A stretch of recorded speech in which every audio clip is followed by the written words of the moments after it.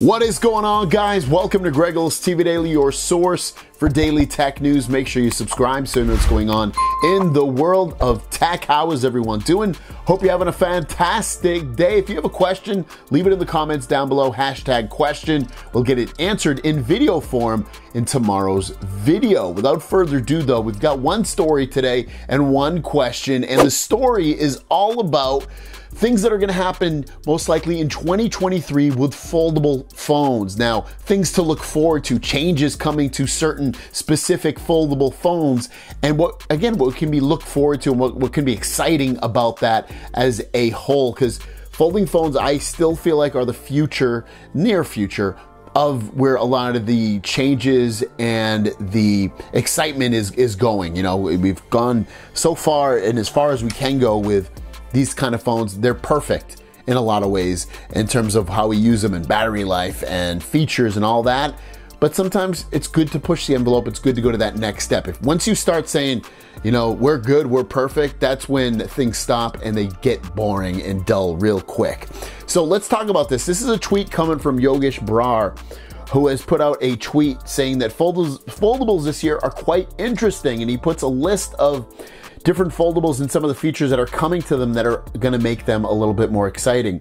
Samsung Galaxy Z Flip 5 will get that bigger cover display. So on the outside, you'll see a bigger display covering up basically the whole top half of the phone where the camera is. OnePlus Fold gets a circular triple cam, but not only does it get a circular triple cam, it's also just going to be a new product from OnePlus. So that's quite exciting on its own. Xiaomi Mix Fold 3 is going to fit a quad cam setup with super zoom on there. So if you want a really far zoom on your foldable phone, maybe the Mi Mix Fold 3 would be just for you. Oppo is moving towards a bigger display for the future Fold. I've done multiple videos on that Oppo Find N2, and they're going to be making it again more of a bigger display on there. And then the Find N2, which is just the same as the Oppo Find N2, which I just spoke of, is going to have a Pixel Fold type cousin to itself, because Pixel Fold coming out will have a very similar design, which we've mentioned before, to the Oppo Find N2. It'll be a little bit different. I think it's a little bit bigger if I remember correctly. Wider, taller, wider, a little bit taller, wider than this phone. But yeah, that's what gets me excited in this kind of tech that I talk about. Mobile technology, it's the foldable devices, it's that kind of stuff. I know it's not for everybody, but that's where I feel like a lot of the excitement is with phones lately.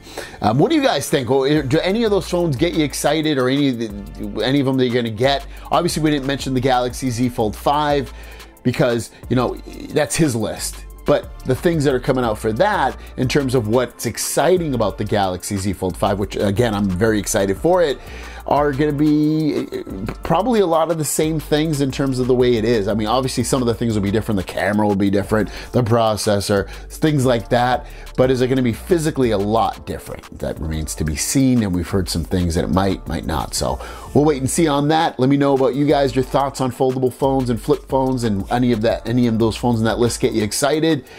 Without further ado, let's jump into our Q&A. Jerome Gold says, is there a way to turn off voicemail on your Galaxy Watch 4 or 5 with turning it off on the phone, without turning it off on the phone? I assume you're saying if you don't want to turn voicemail off on your phone, is there a way to turn it off on your watch? Not that I know of. I double checked with one of my buddies. He said no as well. So I'm going to say no.